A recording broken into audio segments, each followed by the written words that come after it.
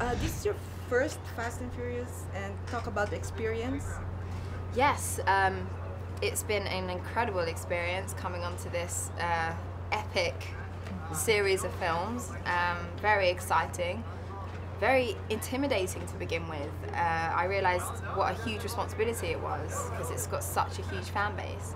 The cast and the crew and everybody has just welcomed me so warmly, and it was a really exciting experience, and I learnt so much, and I've just had an absolute blast. So how was it working with the boys? Did you have anybody among them, favorites or something? Oh, everyone's great. I mean, obviously we've got Tyrese, who is the Joker, who keeps everybody laughing all the time, and that's always lovely to be around, keeps everyone relaxed and positive.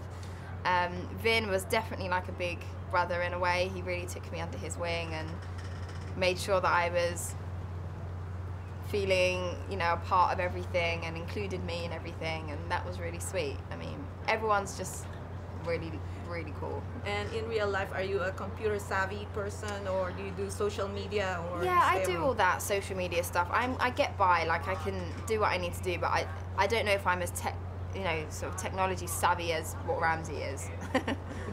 And how was it in LA? I mean, I love spending time in LA. I make little trips over here every now and again, and I always have such a fun time. So it was really nice. Sort of, I mean, look, it's so beautiful, and we had some really good times here. So it was really nice, and I have lots of good friends in LA, so I got to spend some time with them as well. It was nice, sort of working here and being based here for a while. And you're also a stage person. How is it comparing to stage and TV and film? Obviously, there's limits when it comes to stage and what you can achieve in terms of, you know, production. It's just a whole nother medium and a whole nother genre that is really exciting to be a part of. And how was it working with James? Yeah, working with James Wan was great.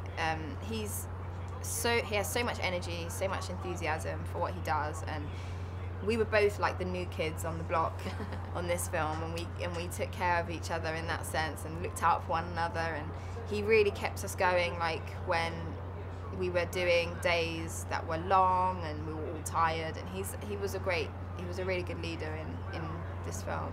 I know Paul is no longer in the film, but have you ever watched any of his movies, and what were your impressions of him? I mean, I don't have to tell anybody this, that everyone knows how talented he was. He was so brilliant and captivating on screen. So yeah, absolutely.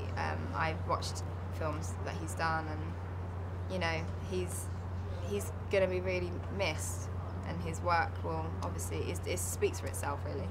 So you're going to be a part of another big franchise, the Maze Runner, and yeah, you seem to be a very lucky girl. I'm so lucky, so blessed, so blessed. That was a great project.